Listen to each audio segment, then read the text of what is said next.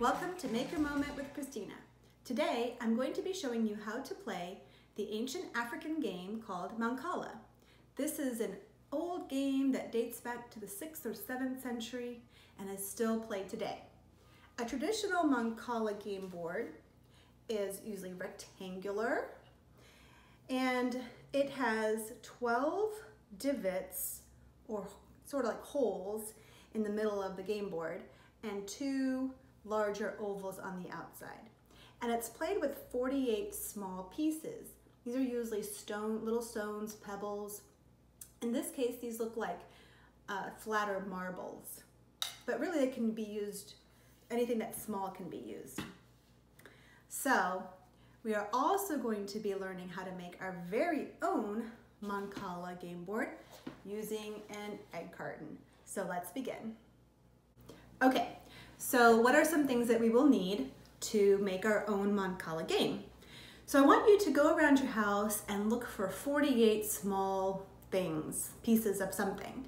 Maybe it's 48 small Lego pieces, or maybe it's 48 beans or beads. So I have found some beads that we are no longer using in our house, and I have 48 of them, and they're kind of nice and colorful, but you don't have to use those. Here are some other ones that I found as well. You could also go outside and find some pebbles or small stones. You could even use coins. Okay, you will also need some scissors and construction paper or some cardstock, something maybe a little thicker, and glue. You could use a hot glue gun if you have some parent supervision. And if you want your egg carton to look a little more decorative, you could paint it or color it. You could use markers or paint, and of course you will need an egg carton. But what kind of egg carton will you need? You will need one that would hold 12 or a dozen eggs. So in this case, it would look like this. So it has 12 holes, just like our Mancala board. Okay, so let's begin. The first thing that you're going to do is you're going to cut off the top.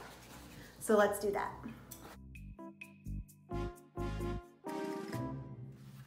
Okay, so once you have these 2 pieces here, you might want to cut off this flap as well. Now, depending on what kind of egg carton you have, your egg carton might not have something that looks like that. Okay, and you can just throw this away. Okay, now you can see the top here has some holes, so we're gonna wanna cover those up. Also, it has these ridges on the inside, so I'm just gonna cut these off here just to make it a little bit more flat on the inside.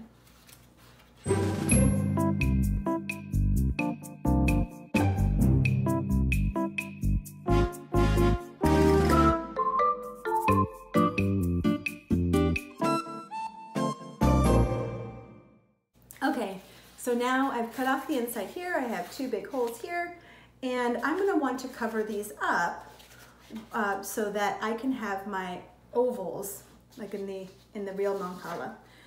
So I'm going to take some construction paper and I'm going to measure it out and just enough to be able to cover that hole. So I've actually already done that here with these 2 pieces. So, and I just chose 2 different colors just to make them colorful.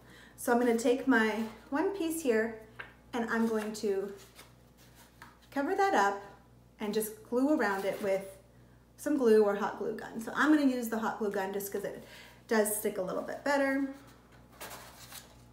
And I'm going to go all the way along my hole here, all the way around it. And then I'm going to stick my blue piece on and then just wait for that to dry. And now I'm going to do my other side.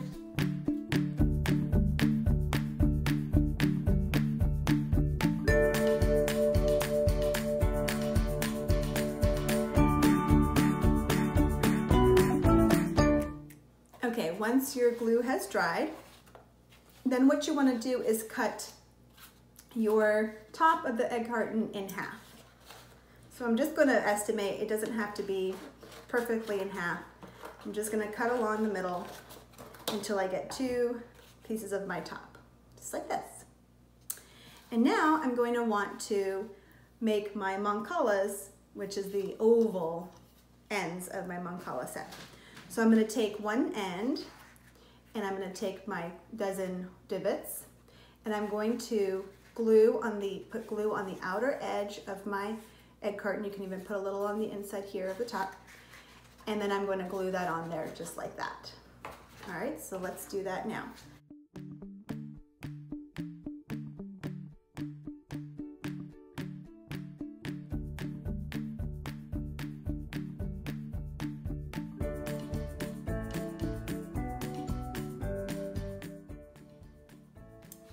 And then once that's dry, you can do the other side.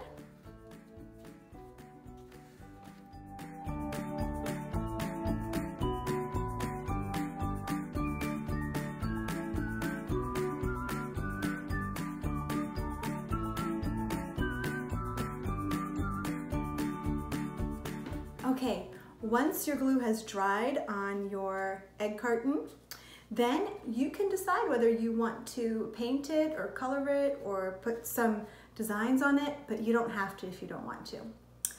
I have already finished one here, so I'm gonna show you what this one looks like that I did paint. So I just decided to do some crazy colors on this one, but I have my Mancala holes on the inside, that's what we call the Mancalas, and then my 12 on the inside, and I just decided to color it pink or purple and blue. So once your Mancala board is dry from the glue and the paint or however you've decorated, then you're ready to play. So let's learn how to play Mancala. Okay, so to play Mancala, you will need 2 people. So here's Alex, and she will be my opponent today. Now remember, a Mancala comes from Africa from a long time ago, and there are many different ways to play Mancala from the different regions, but I will be showing you one of the more popular ways to play today. So remember, you're going to need your Mancala board that you've made and your playing pieces. So remember to get 48 of those, and may the best player win. So as I mentioned earlier, there are many different ways to play Mancala. The way I'm going to show you today is one of the more popular ways to play.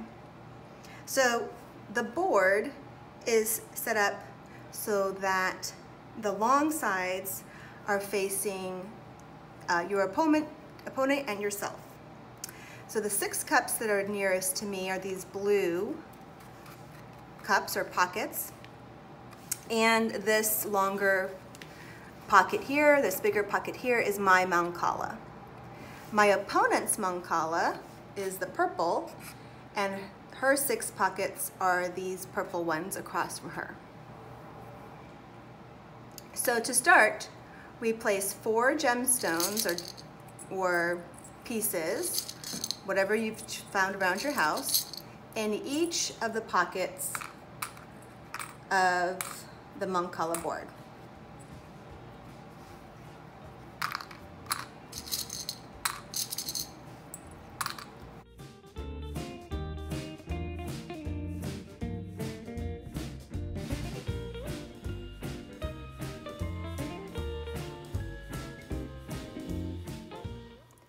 So as you can see, there are 4 beads or playing pieces in each of the pockets, and that's how we begin the game. The object of the game is to get as many of the beads or pieces, game pieces, into your own Mancala, to your own side. So this would be my side. So the object of the game for me would be to get as many beads as possible. The object for the opponent would be to get as many gemstones or beads into his or her pocket. Okay, so to begin, you gather 1 set of beads from 1 pocket, 1 set of playing pieces from 1 pocket, and you can choose any from your side.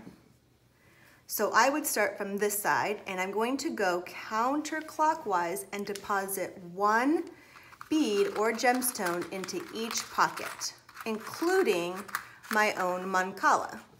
So it's going to look like this. I take everything out of this pocket and I put 1 in each pocket as I go around counterclockwise. So now I have one playing piece in my Mancala. If I land in my Mancala, I get to go again. So again, I'm going to pick from this side of the board, from my side of the board, and I'm going to go counterclockwise around. So I'm going to choose from this pocket here. I empty it out, and then I go to the next pocket and place my beads or playing pieces in each pocket, including my Mancala, until I have no more. So now I have landed on my opponent's side, so my turn is over. So now my opponent is going to go, and she's going to gather from any pocket on her side and place one bead in each pocket, and she has landed in her Mancala, so she gets to go again. So she's going to gather from a pocket, empty it out completely, and place one playing piece in each pocket, including the Mancala, and until she has no more in her hand. Now she has landed in my Mancala, so her turn is over. So now it's my turn, and I have to decide which of these pockets I want to empty. So I'm going to go with this pocket right here. I'm going to empty them all out and deposit it into the next one at a time until I have no more in my hand. And I have actually landed in my Mancala, so I get to go again. So I'm going to choose from any of these. If I pick this one and I land into my side, my turn is also over. So now it would be her turn, and my opponent's turn, and she's going to go again. Emptying out a pocket and placing one playing piece in each pocket, including her Mancala, and she landed in her own, so she gets to go again. She empties out a pocket, counterclockwise, deposits each playing piece, and she's landed on her side, so her turn is over. All right, so now it's going to be my turn, and I'm going to gather this pocket here until it's completely empty.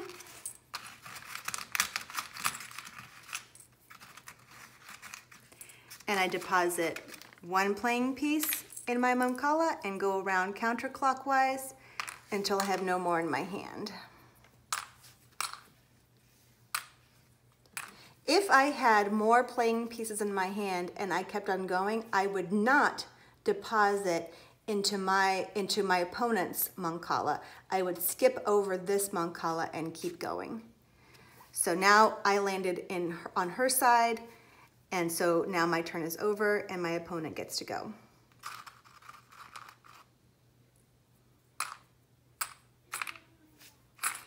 So now her turn is over, and then I get to go. So another trick that you can do is, if you are on your side, you take some out of your pocket and you deposit one bead there, one playing piece here, and you land on your side opposite, you land on an empty pocket opposite of your opponent, then you get to gather your playing piece plus your opponent's playing piece and deposit them into your Mancala.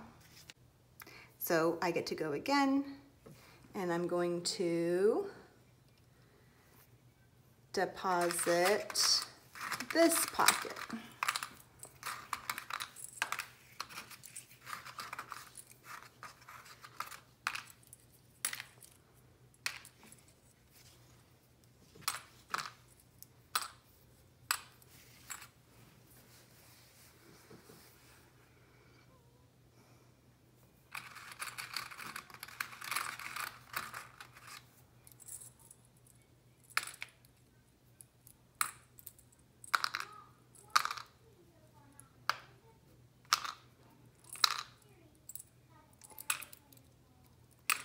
So as you can see, she's gone counterclockwise. My opponent has gone counterclockwise and skipped over my Mancala, but continued going into her side until her hand was empty.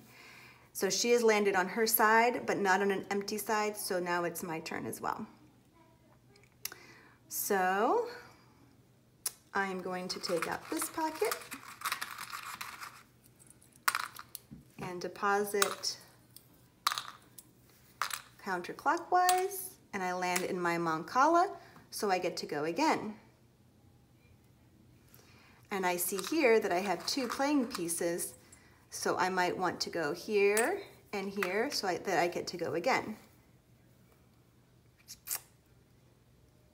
And then I see that I have 2 playing pieces here. If I go here, then I get to collect her side. So that's what my strategy is going to be for this move. So I'm taking these out, placing one here, placing one here, and because I landed on an empty side piece or empty pocket on my side, I get to collect mine and hers, and then I get to go again. And those all go into my Mancala. So now I get to go again, and then I see that I have 3 here, which I do want because they will land exactly into my Mancala. So I get to go again. And now I see here that I have 2 playing pieces that will land across from hers. So I'm gonna go here and here. And what do you think I get to do? That's right, you guessed it. I get to collect her pocket and mine, and then I get to go again. So my side is almost empty, and I want to be careful because if once I empty my side, or if my opponent empties her side, then the game is over and you get to keep all the ones that are on your side, and she still has quite a bit. So I want to make sure not to empty this one out. That's just my strategy for this game for today. So I'm going to take this one by itself and just put it there, and now my turn is over, and now it's my opponent's turn. So she's landed across from me, and she's going to collect, deposit into hers, and she gets to go again. So now she's landed there. There's no more moves that she can make. So I'm going to collect these and see what happens. So deposit into mine, opponent's side, all the way around counterclockwise, and now it's her turn.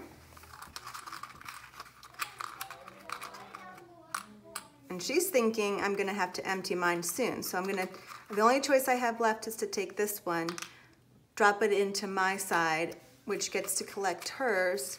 And now my side is completely empty. So that is how the game ends. But once you have your side completely empty, the opponent gets to keep all of the playing pieces on her side. So she's going to collect all of those that are left, place them into her Mancala, and then we're going to count to see who has the most playing pieces.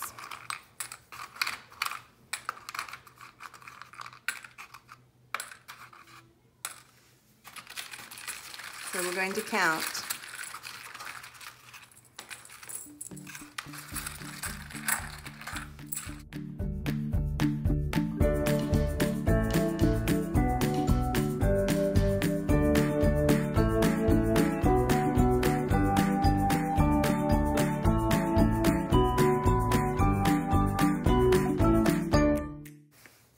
So I have 21 pieces. How many does my opponent have? 27. Oh no, that means that my opponent has won and I have lost the game.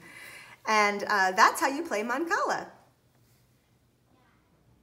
I hope you have fun making your own Mancala board and playing this ancient African game. Thanks for watching. Bye.